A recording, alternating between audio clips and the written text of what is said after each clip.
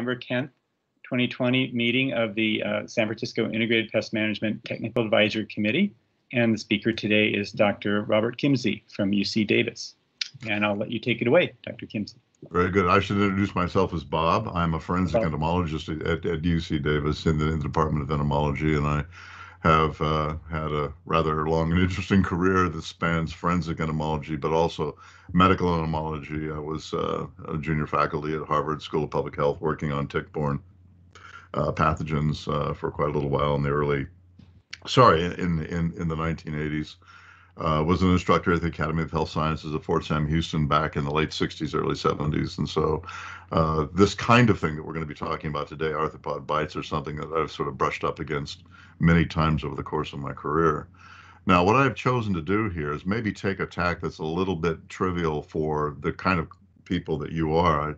I didn't realize that, for whatever reason, I was not taking into consideration that I'm going to be talking to people that are that have your credentials. So but on the other hand, I'm also thinking that taking the tack that I am might be the best way because I'm approaching it from the standpoint of an individual who's had very, very little experience with insects, and except what they see on TV or what they had in high school or junior high school or something of that kind.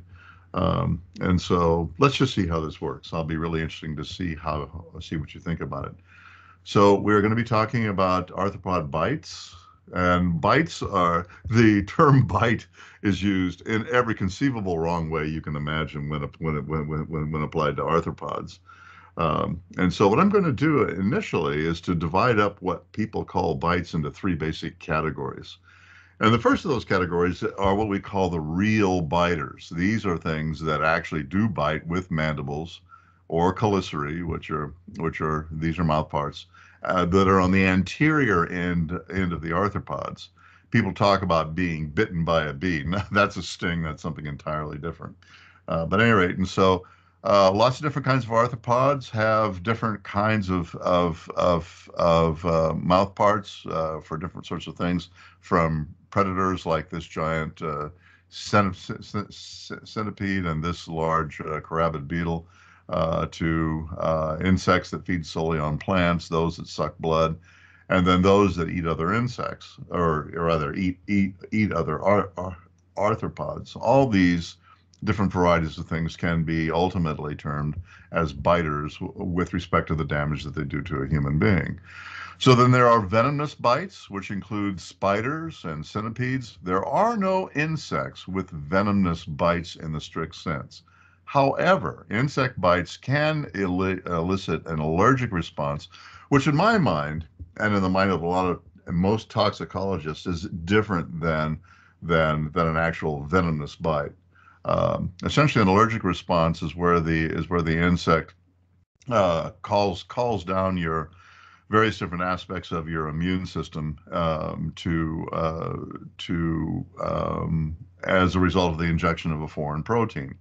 Whereas the venom is just exactly that. It's something that gets in you and starts destroying stuff one way or another, either inhibiting metabolic processes, or actually physically or chemically destroying tissue. So lots of insects have what we call antigenic saliva, that is compounds which then elicit a quote-unquote allergic response. Bed bugs and kissing bugs both elicit allergic responses in virtually every kind of human being, but can also in a small fraction of human beings elicit massive overreactions. And so the intensity of the effect of these bites varies from just a simple local reaction like a mosquito bite, or, well, not quite, actually a little bit more serious than a mosquito bite. They're more itchy and they persist longer, and all the rest, to all the way to anaphylaxis and death. It depends on the magnitude of the response that is elicited in the person. The variables as to whether or not a person, where on this spectrum of things a person actually is, are their age, their exposure history. Then there are people who have genetic predispositions to sensitivities of one sort or another. So just to give you a very quick example, I don't want to get too far off what I want to talk about. But when you are born, mosquito example, there's no response whatsoever. Your body has not yet learned that the antigens or the proteins that have been injected into your skin are different than what the body is. Now, but as you begin to be exposed more and more to mosquito bites, your body gradually starts to remember the fact that there is this foreign stuff circulating around that is not from the body, and it starts mounting various different kinds of immune responses to attack those compounds. And so the majority of people then with repeated bites will develop just a simple mosquito bite type reaction. For people like myself who fed millions and millions of mosquitoes in laboratory colonies, we gradually lose any reaction at all. That is, the body comes to accommodate the fact that these foreign proteins are there and doesn't really care about them. Now, with bed bugs and kissing bugs, just as two examples, the exact same thing happens. However, in a small minority of people, instead of gradually losing the reaction with numerous repeated bites, the reactions intensify. And so, and they are cumulative, so that the more so that as you are more and more frequently bitten, or more as you acquire more bites over any period of time at all, your reaction intensifies, so that you get not just a local reaction, but a systemic reaction. So you break out in hives, have difficulty breathing or restricted breathing, and so, you know, lack of oxygen getting to the brain, you become unconscious. The upper part of your respiratory tract actually is closed off by the reaction. So, and that's anaphylaxis, and you get to die. So, but that's again not very frequent. It's less than 5% of the population, much less than that actually. That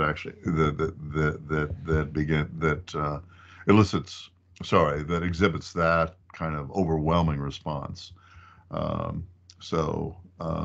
any rate, so the next major group are stingers. Now, a sting is done with the tail of the arthropod, and usually it's done with modified egg-laying apparatus.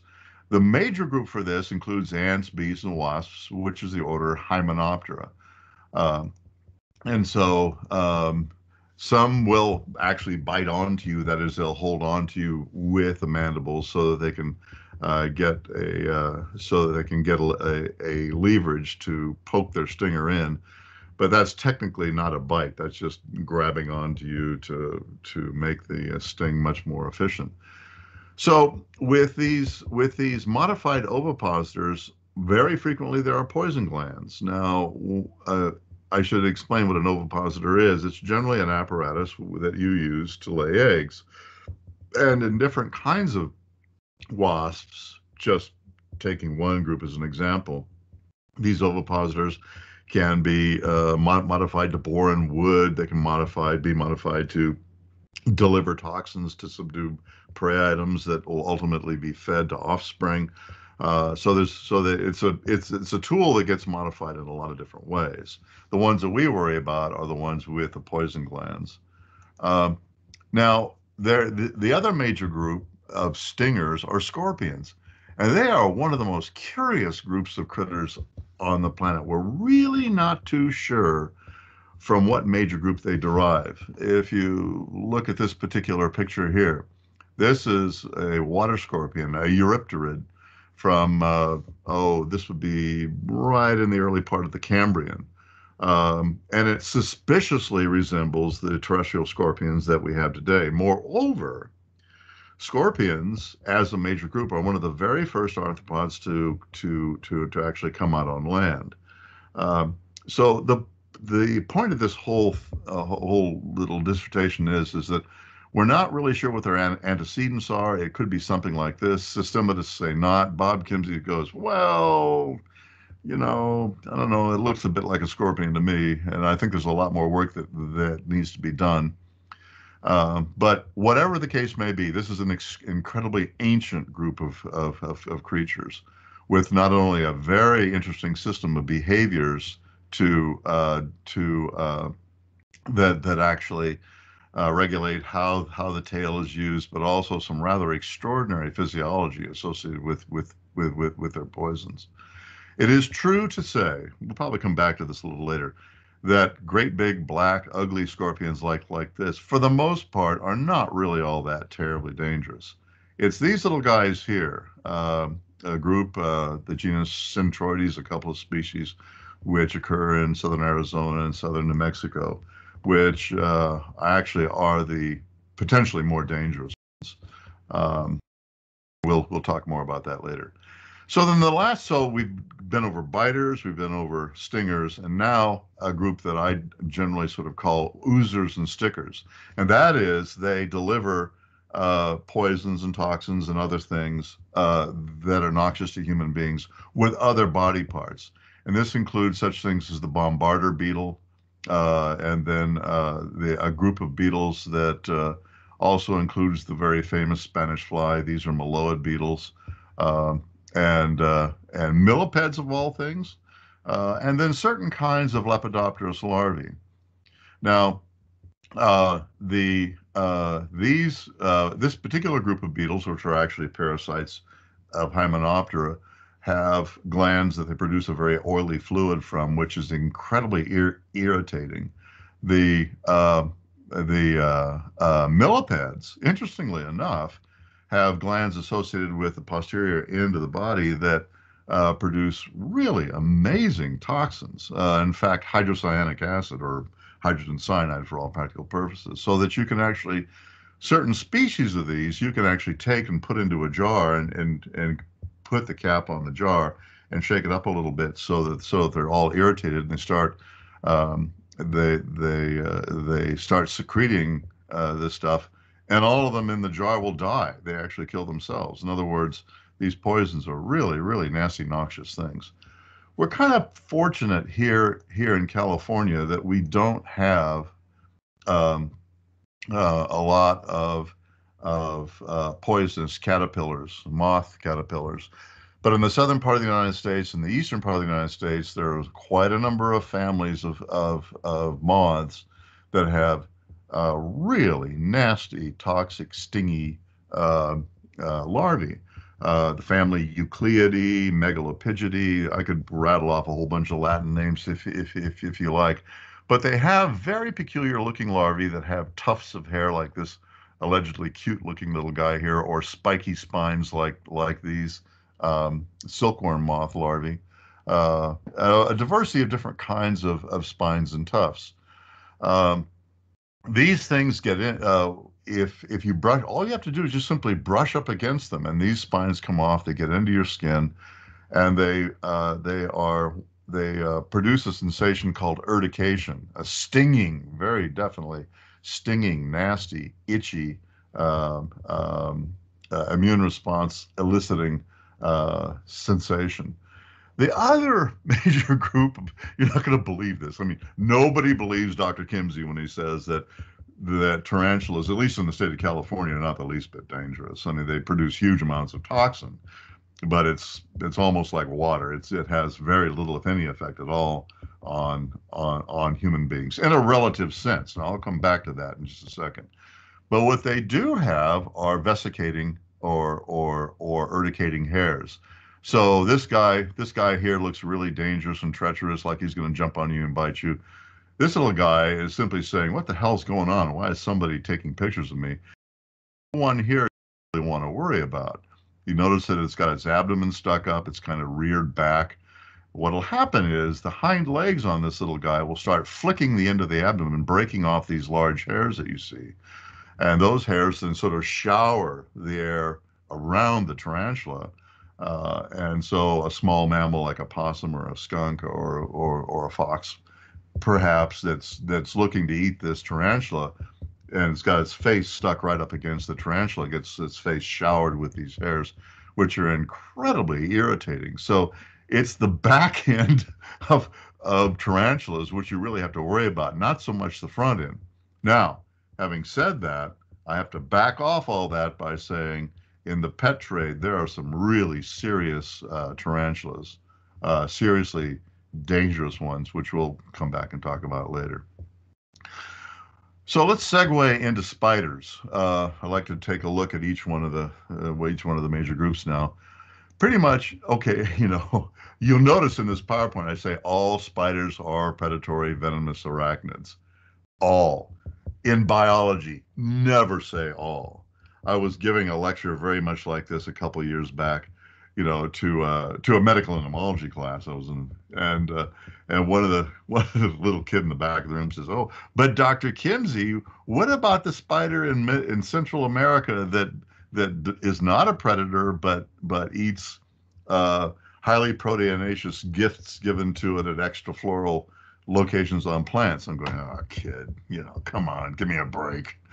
So there is one group of spiders that is not predatory. One, but all the rest of them are. So I'm still leaving my all up here, even though it's wrong. In any case, but they have venom glands, and pretty much all spiders have venom glands, and these are associated with their mouth parts, with vertically or lateral, diagonally opposed chelicerae.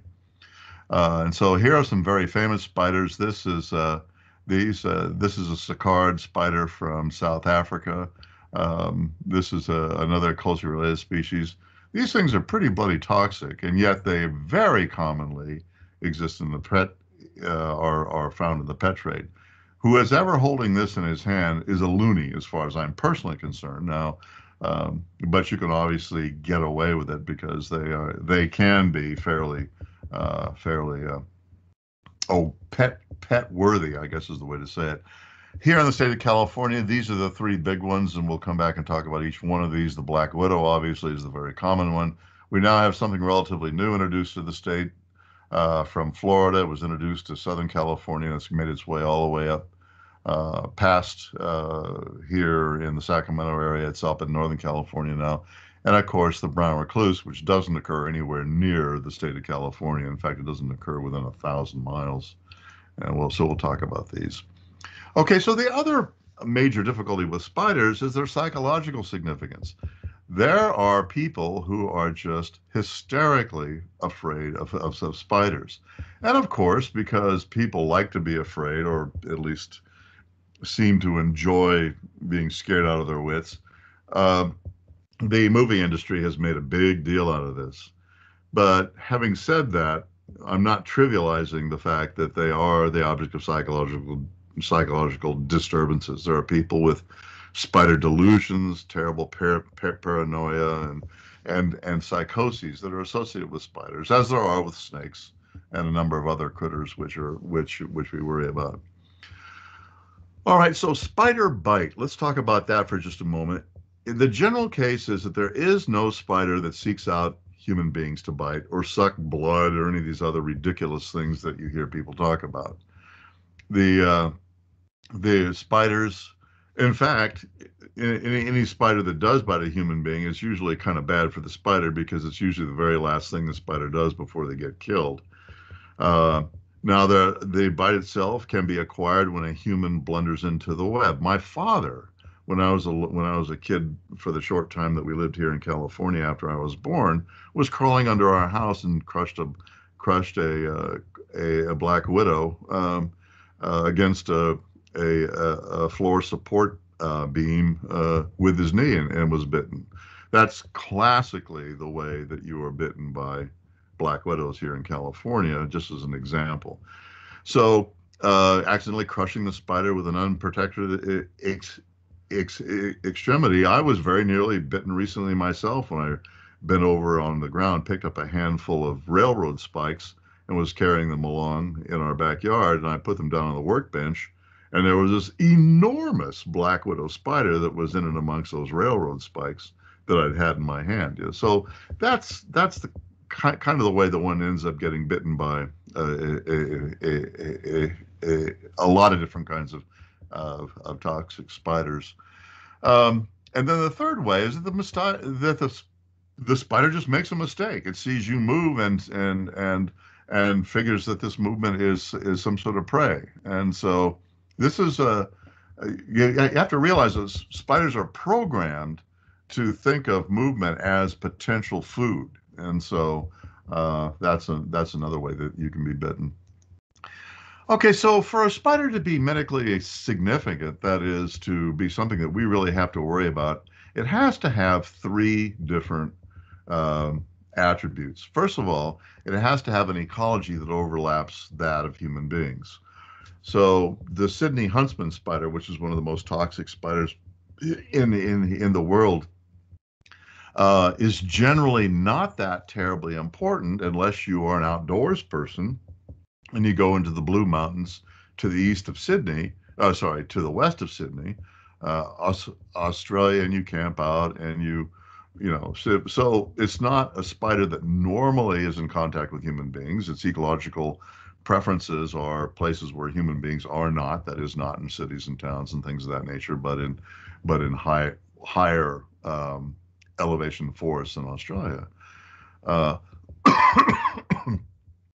So then they have to have the apparatus that can actually penetrate human skin. In other words, the chelicerae have got to be robust enough to be able to penetrate your skin.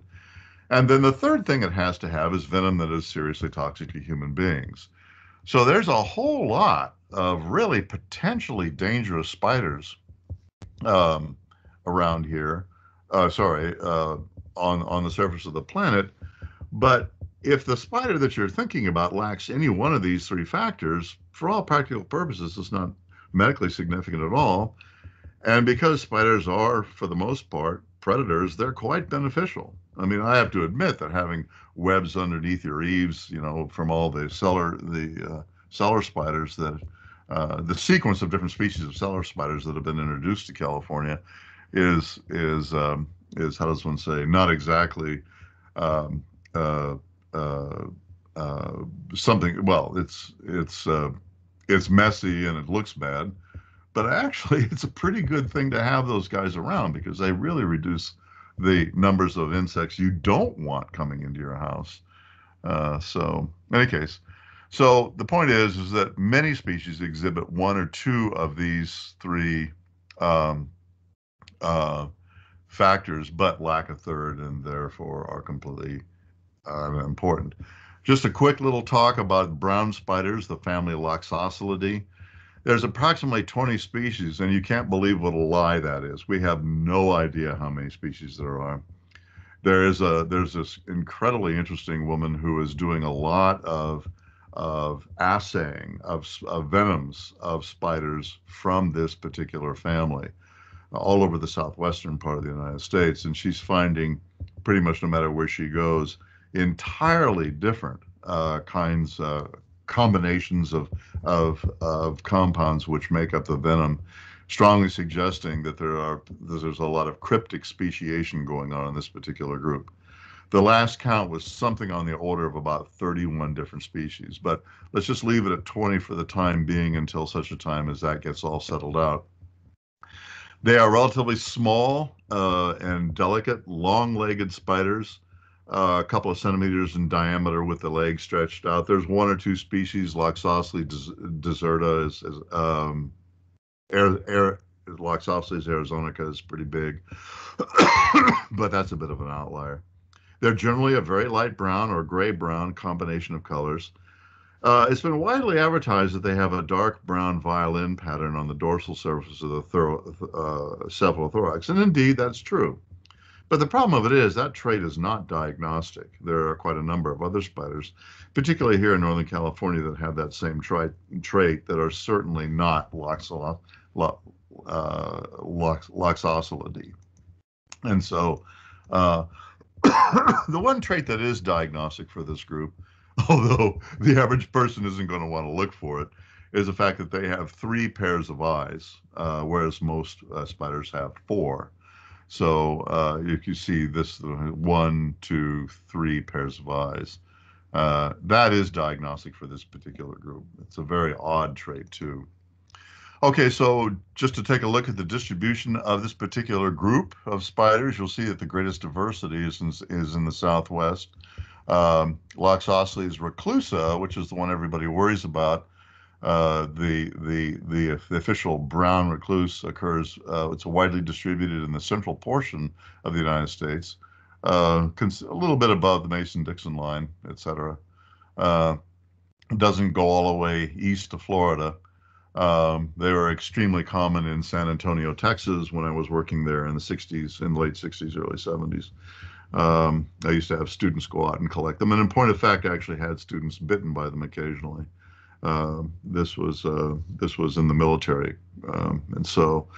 But anyway, you'll notice that that there are no. Okay, the next thing is I'll tell you is that this spider has never been introduced outside its original range. Period. End of story.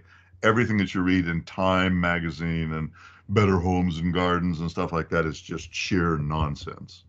And physicians have unfortunately taken to diagnosing brown recluse spider bites in places like Maine, Alaska, Washington, Minnesota, and places like this. It just isn't. It just isn't the case. The problem of it is that an awful lot of bacterially induced lesions, including MRSA, multiply resistant Staphylococcus aureus,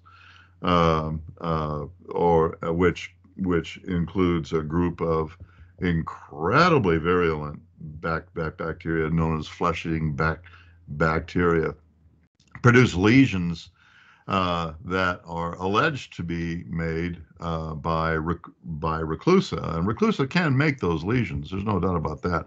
But it's very, very, very rare. The students, for example, that I had bitten in the San Antonio area developed little lesions about a dime to a nickel in size, which resolved in about 3 weeks' time. So, but at any rate, the problem with physicians overdiagnosing brown recluse spider bites in places where brown recluse can't possibly exist is that they're missing the true diagnosis, which is something like MRSA, which needs to be jumped on immediately with incredibly powerful antibiotics, or you're going to end up losing whatever was bitten. You know, those kinds of lesions are non-trivial, and so quite frankly, when you get the toxicologist sort of when you're when you get a few beers into them, they'll simply tell you there really is no treatment for the brown recluse spider bite. There are things that physicians can do to treat symptoms, but in terms of directly treating the bite itself, it just there just isn't much of anything, and you just simply have to let it resolve itself. But to not treat a MRSA infection because of a brown recluse spider bite is just simply criminal. So that's why you have to be very careful. Now, in the state of California, there's no brown spiders of any species at all up here in Northern California, certainly in the Bay Area. There are 1 or 2 species which there's one, by the way, interestingly enough, in Death Valley, all by itself. That's Russellii, and then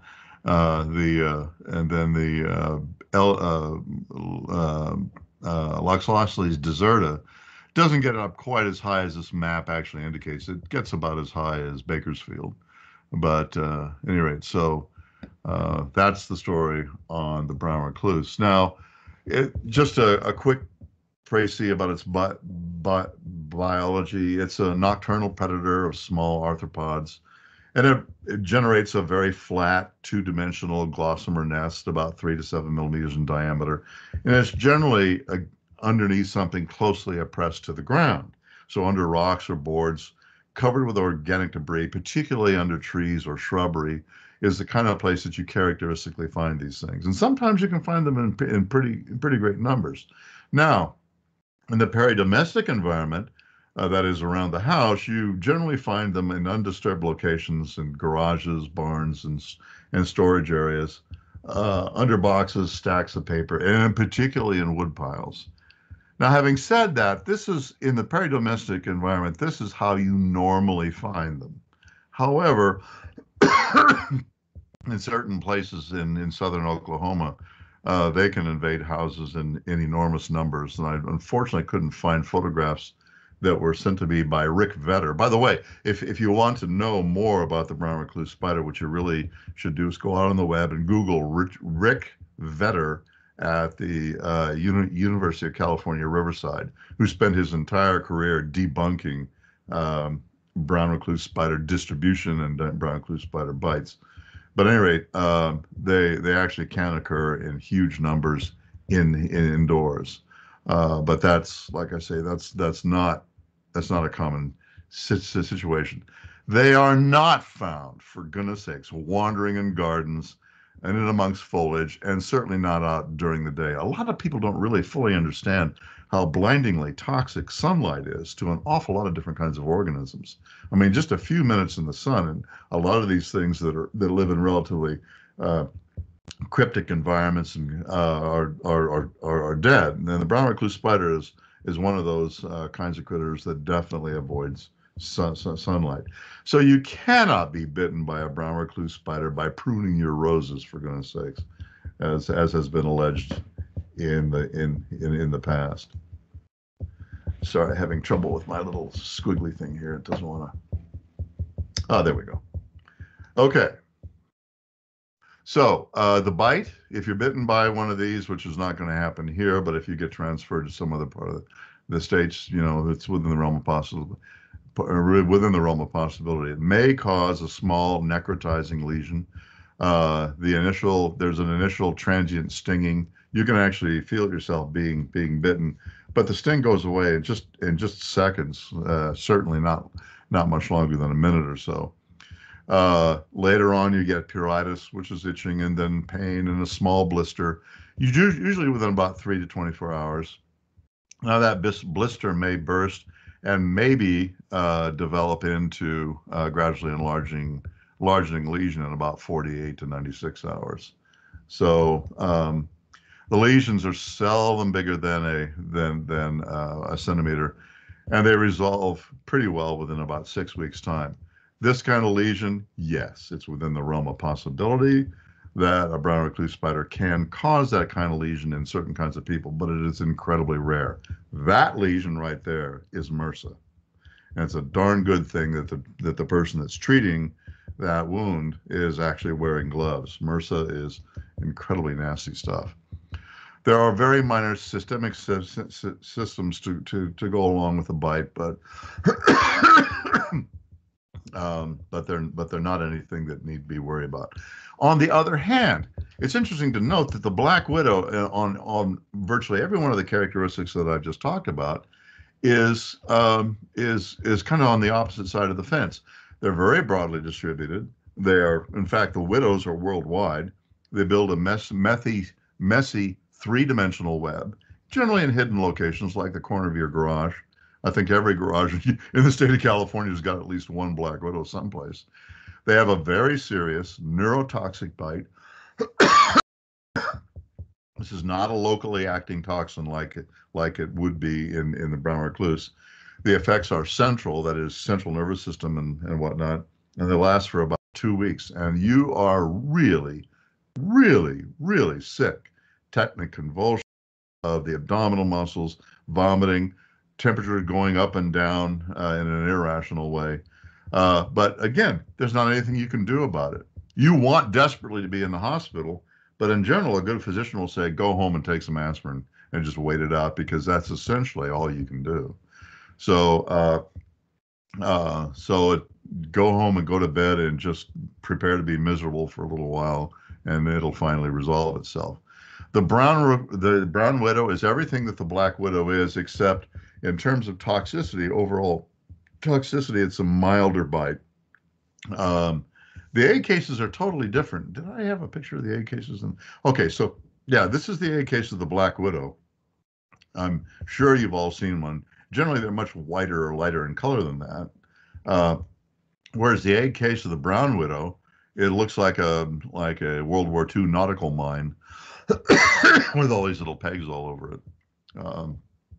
And so, as you can see, the brown widow has basically the same shape as the black widow, except it has it's lighter gray with a patterned abdomen. Okay, I've already talked to you a little bit about tarantulas, and remember I mentioned that they have these vesicating or urticating hairs on the abdomen, which can be flicked into your eyes if you make them angry. The local ones are nothing to worry about. In fact, believe it or not, there's a spider guy in our department that's describing a number of new species of tarantulas here in this region. So there's a lot that we don't know about them in the systematic sense. The real danger here is in the pet trade. They are importing into the United States some extremely toxic, very large, relatively speaking, large tarantulas. These are tarantulas that come from Africa and Central and South America. The African ones actually eat. They are arboreal. They're relatively large. They eat mice, so that gives you an idea. It always bothers me when there's an invertebrate that eats vertebrates. You know, I mean that shouldn't be the way it goes. It should be the other way around. At any rate, and then there are some bird feeding ones as well. These things are relatively large, and they're very venomous, with venoms that are actually designed specifically for vertebrates and to act quickly so that the bird doesn't fly away. So those are the ones you really want to worry about. And the is that there are an awful lot of people now. In fact, half the entomology club at UC Davis, which keep these things as pets, which is perfectly okay until they get loose. And if you're living in an apartment complex, where do you get loose to? Who's going to be the recipient of the bite? All right, so enough about spiders. Let's go on to ants, bees, and wasps, the stingers. Females possess an egg-laying apparatus that we call an ovipositor, which is variously modified as a sting. In this particular instance here, this is Megarissa. It's a huge wasp. It's about, if you include the length of its ovipositor, these things can be about 6 inches long. The ovipositor is extremely long, and it's used for boring into wood at great depth, and then laying eggs on wood-boring larvae, beetle larvae. So there's a lot of variation in how these female wasps use their ovipositor. Now, what this means is males can't sting. So you can catch a male tarantula hawk, which is a very large wasp here in California, and not get stung at all. If you catch a female and you think it's a male and you get stung, you're going to be in for some trouble because it's really, really, really painful. So males cannot sting, and the ovipositor can be longer or shorter depending on what its use is. Certainly, even this guy here, which doesn't have any toxins associated with this ovipositor that is effective on human, can hurt you if it tries to drill you with one of these things. But it's just a physical injury. There are generally no toxins injected. Now, this group can have venom glands associated with the ovipositor, which are used for immobilizing prey animals that they will eat or feed to their offspring in nests, or immobilizing their host animals. What a lot of people don't really fully understand is the greatest number of Hymenoptera are not bees and ants, but they're actually minute little tiny wasps which parasitize other arthropods of a diversity of different sorts. And so so they can be used for parasitizing host animals. So they can break the skin and inject toxins, and the toxins may affect human beings. For the broadest group of Hymenoptera, if it does affect human beings, it's accidental. It's not as if there's been some specific evolutionary process to design a venom that is specifically meant to cause pain or to damage human beings.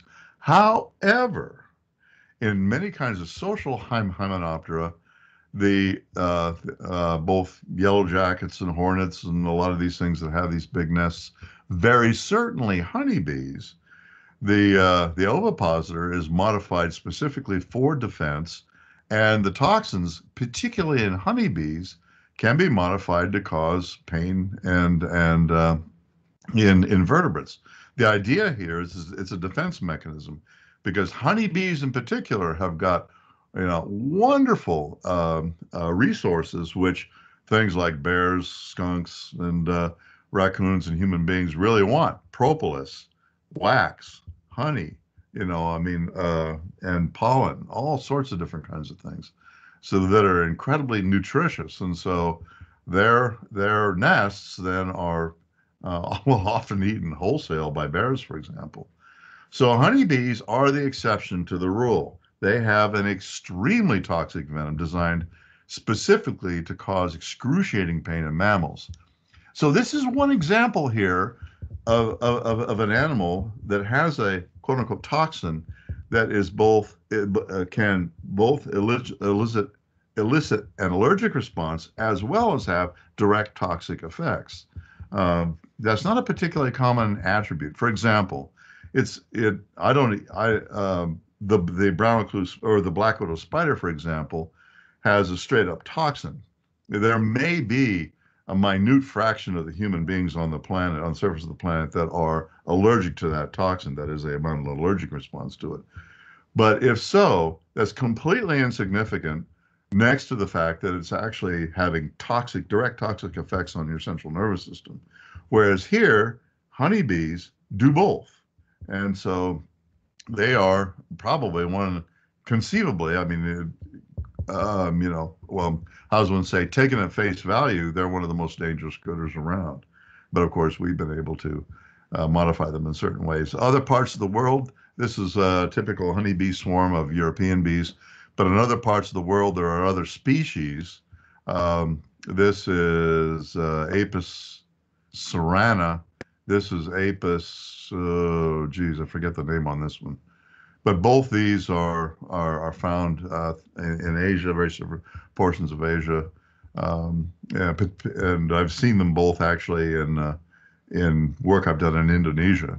These hanging nests can be 3 or 4 feet from top to bottom, and 6 to 10 feet from side to side. They're generally underneath branches in, relatively speaking, sheltered locations. Dorsata, excuse me, this is Apis dorsata. So anyhow, but that's an entirely different group. I just threw those in there because I thought you might be interested. The social wasps, you all know about these guys.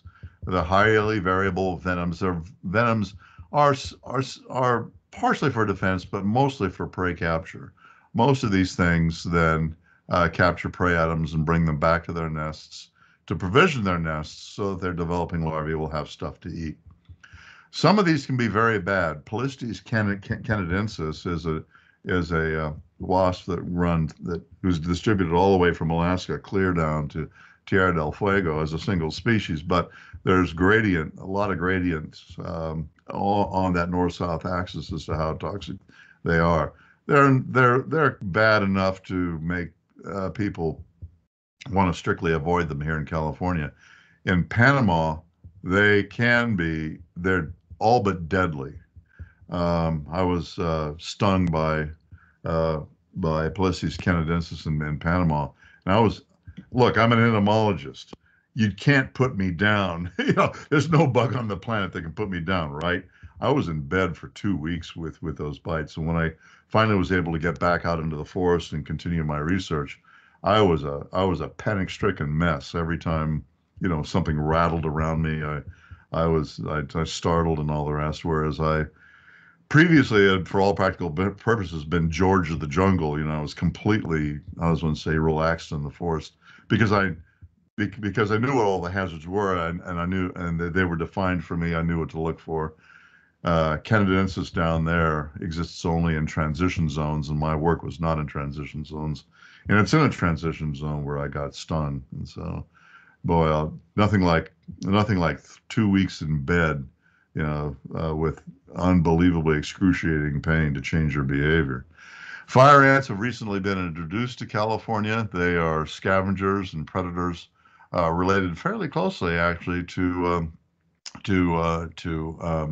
oh dear, army ants. But at any rate, they have these um, in.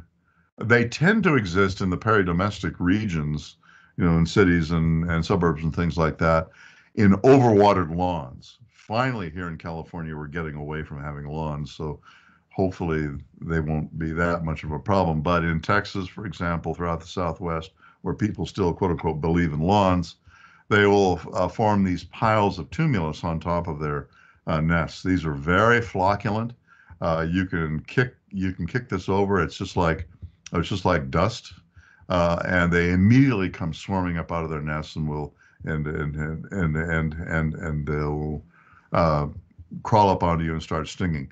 Their stings are pretty doggone serious. This is a reaction of a young person that's not uncharacteristic of what their stings are like. Uh, I had these things in Colony at Fort Sam Houston. In fact, I dug up the general's lawn trying to get at the Colony one day and got yelled at until they found out that I was, getting rid of their fire ant colony. Actually, I was collecting it to bring it back to the lab, use as teaching. Anyhow, so they are things that we don't want to have here in California. It's not just a matter of the damage that they do to human beings when they sting, but they have the capacity for completely overturning ecosystems. For example, ground nesting birds tend to disappear in places where these things become distributed. So it's a very serious problem. Thankfully, I don't think we have any here in Northern California. The person to talk to about that by the way, would be Bruce Badzik. Okay, army ants. I'm just because I was mentioning army ants with the with fire ants, I just thought you might want to see some photographs of them. I've worked with both these species. This is Eceton, and I forget the genus on this one now. When I was doing research in Panama, in Africa, there's an analogous group called driver's ants, which don't sting, but they raid and they catch prey en masse, pretty much like these do. Thankfully, we don't have any army ants of this particular caliber here in the state of California. We do have things that are closely related, other than the fire ant, but they're not something that we generally worry about. Well, guys, that's it. I hope I haven't bored you to tears. I'm hoping you're still all here.